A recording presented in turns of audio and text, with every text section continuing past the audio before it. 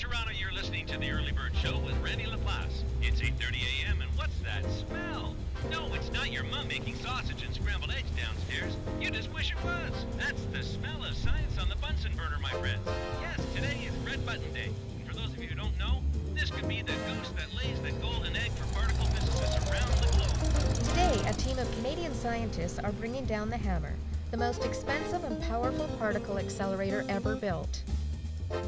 Housed in the dome of the former Rogers Center, the hammer, if successful, will allow physicists to finally answer some of our deepest questions about the origins of the universe.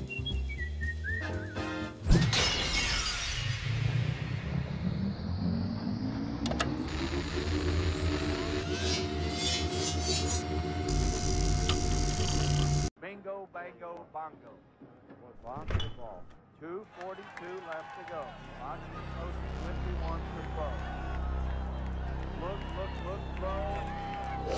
Touchdown.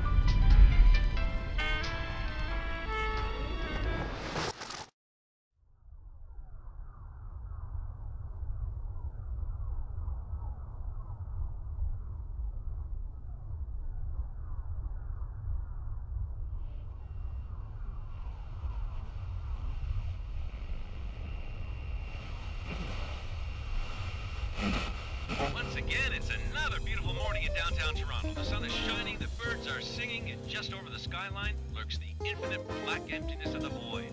But don't let that stop you from enjoying this fine spring weather, folks.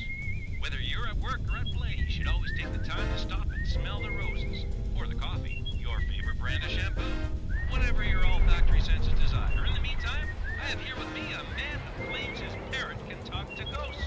Later, I'm joined live in the studio by local garage band Milburn and the Experiments. They're a metalcore psychobilly throwback to the Celtic punk of the 80s. My heart is sunny when you're here to stay, but it's a black hole when you